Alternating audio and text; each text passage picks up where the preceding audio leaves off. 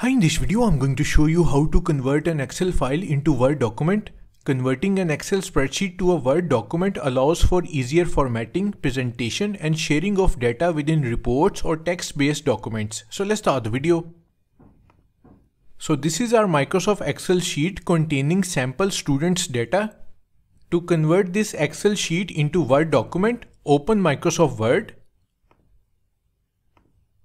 Now click on the Insert tab in the Word ribbon, and then in the Text section click on Object. So click on Object. An Object dialog box will appear. Here click on Create from File tab.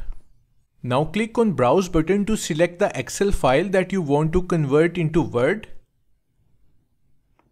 So this is our Excel file. Now click on Insert button. Here check this option Link to File if you want the changes in the source Excel file to be reflected into your new Word document. Now click on OK button. Table data from Excel sheet has been converted into Word document. Simply save this document. So that's it, you have successfully converted your Excel data into a Word document. Thanks for watching.